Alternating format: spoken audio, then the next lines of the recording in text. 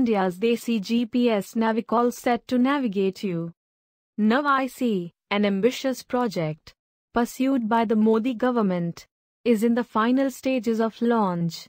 It will be offered as an Indian counter to foreign GPS systems currently being used by firms, also known as Indian Regional Navigation Satellite System.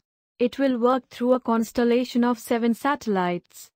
Soon, your smartphones and car navigation systems may take directions from Navi, the government.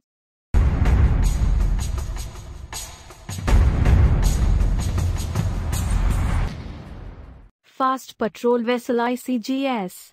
Rashmoni commissioned India Coast Guard, ICG, formally commissioned the Fast Patrol Vessel ICGS Rashmoni at Visakhapatnam on Monday.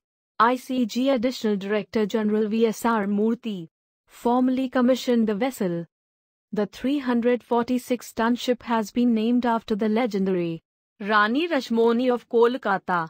It has been designed and built by the Hindustan Shipyard Limited (HSL) indigenously and is equipped with the most advanced and sophisticated navigational and communication. Battle-ready, Dhanush artillery gun clears final trials. The indigenously upgraded artillery gun Dhanush has successfully completed final user trials and is ready for induction into the army.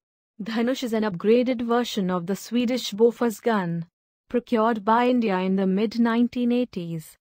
This was the third and final phase of user exploitation firings, in which 6 Dhanush guns were fired in battery formation.